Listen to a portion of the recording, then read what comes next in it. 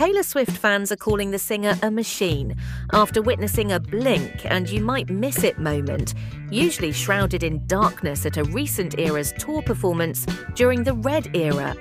While the 22 songstress was getting ready to don her sparkly overcoat to perform the extended version of All Too Well, she took a quick moment to blow her nose and grab a sip of water. She likely does this every night, but with Swift typically going on around 8 o'clock p.m. local time each night, darkness usually falls pretty quickly, if it hasn't already. In Edinburgh, the sun didn't set until 10 o'clock p.m., leaving the stage much more illuminated than usual for over half of the concert.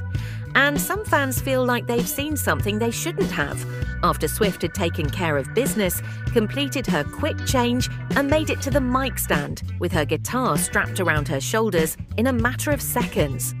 This feels illegal to see.